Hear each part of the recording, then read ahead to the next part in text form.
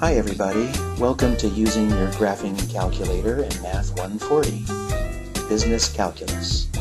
I'm Fred Feldon, thanks for watching.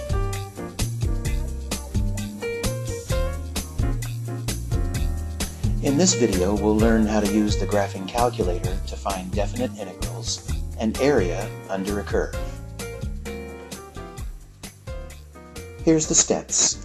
I'll walk you through them. Go to the Math menu and choose number 9, the definite integral of a function command. A special format is required to enter the command, and I'll show it to you. Then just hit enter and you're done. Okay? Let's get started. Let's say revenues from a popular movie grew at a certain rate. Can you see that what we're given here is the derivative of a function and not the original function? Two things tell us that. The words rate of change and the prime mark in the function notation both tell us that this is a derivative, not the original function.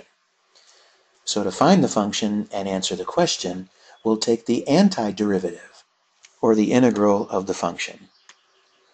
The definite integral gives an accumulated total, so to find the answer, we'll integrate from 2 to 6. You can do it by hand using paper and pencil, but our graphing calculator will give us the answer too and help us avoid computational errors. Open the calculator. We're at the home screen. You can see the blinking cursor in the upper left-hand corner. From the Math menu, choose number 9. You can use the down arrow to get there or just hit the number 9. And then enter the function. There you go.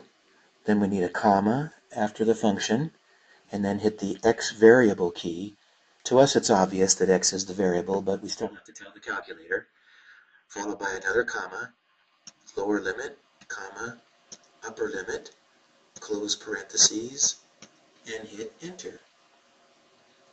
There's our answer. The total box office revenue for our movie between the end of the 2nd week and the end of the 6th week is about $180 million. There's also a brand new website from Wolfram Research, the company that made the famous programs Mathematica and the website MathWorld. Go to wolframalpha.com and type in the command just as you'd say it in English and hit the equal sign, and bam, there's the answer.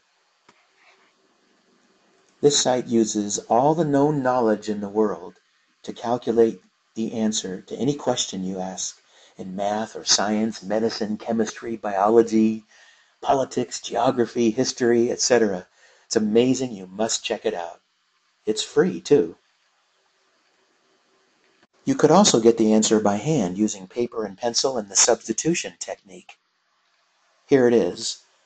I'll slowly scroll down through it. It's a lot of work.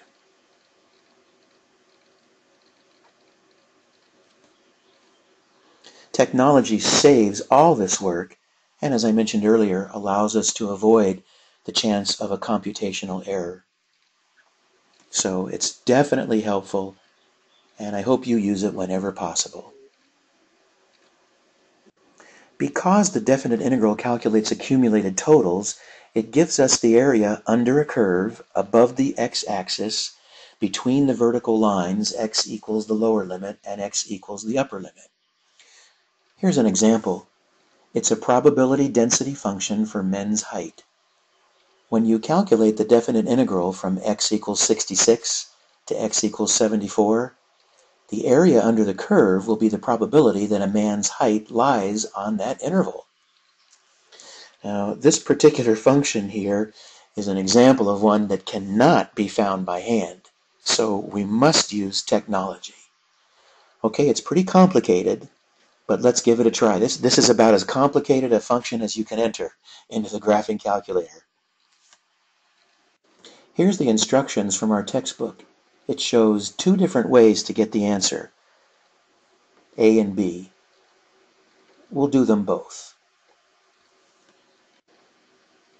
Okay, here's part A first. From the home screen, hit F1, the y equals button, and enter the equation. It's very, very complicated. I'm going to do it for you here in a second. Be careful, very careful. There's a lot of nested parentheses. There. Once the equation is entered, let's adjust the viewing window. So hit F2, window, and let's go from 60 to 80 on the x-axis with a tick mark every 2 units. And on the y-axis, go from 0 to 0.15 with a tick mark every 5/100ths of a unit. That should be a nice window. Okay, let's hit F5, graph, and there it is, the beautiful bell-shaped curve. Now let's calculate the definite integral. Since the function's entered as y1, we've got it displayed in the window. Let's go to the Calculate menu. Press second F4 and go to the Calculate menu and choose number 7, the integral of a function command. It's asking for the lower limit. Type 66 and hit enter. Now it's asking for the upper limit.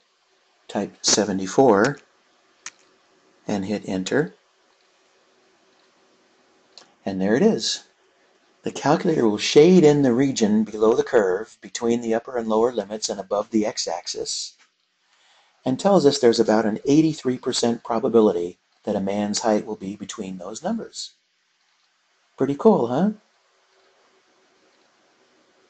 All right, let's try part B. Remember our textbook gave us another way to find this definite integral? Let's go back to the home screen, so I'll hit second, quit, and hit the math key.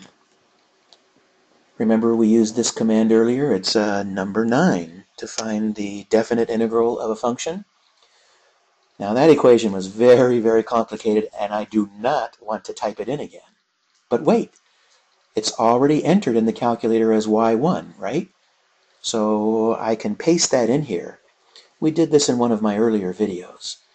We'll go to the variables key. So hit vars, right arrow to the y vars, choose number 1, choose number 1 again, and there it is. So pasted into the command will be that big long probability density function there, and I don't have to type it in again. But I do need the comma, and then I have to hit the x variable key, and then the lower limit, comma, and the upper limit, comma, close parentheses, and let's see if I get that same answer, about 83%. Ta-da! See? So there's another way to get the answer. Pretty cool, huh?